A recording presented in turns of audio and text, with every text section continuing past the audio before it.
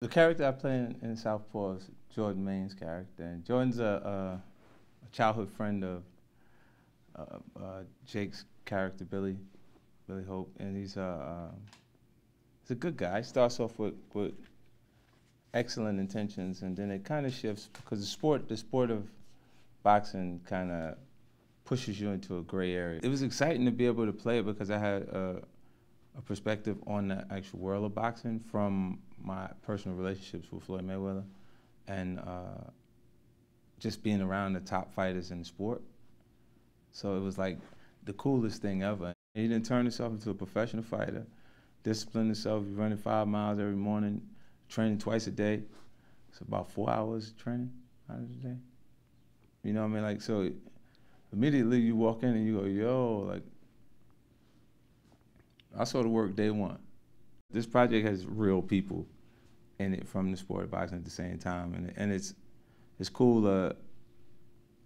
Just like periodically, you just look and you see something that you see every time you watch boxing. So it puts you in that mind frame like you're actually watching the actual fight on HBO, and forget it's a movie. You know, and that's the part of it that I think is gonna intensify the experience when people watch it, because they're gonna see the faces and hear the voices and the things that they would see in any other professional boxing match. I didn't know what to expect from Forrest, because he has so much range that you can get anything.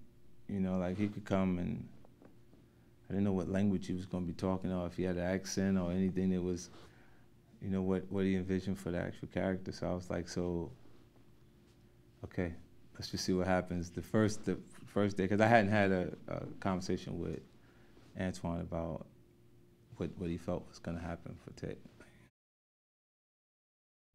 The boxing fans will watch the sequences in this actual film and really enjoy it because it's now.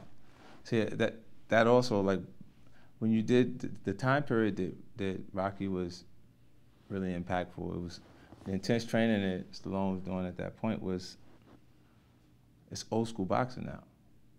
Like, there's a whole new style of fighting that's evolved over time. So there's new things that the fighters do instinctively, and when they see Billy actually doing it, then you know that he did the work to get to that actual position. Like, there's not like rinky-dink sequences.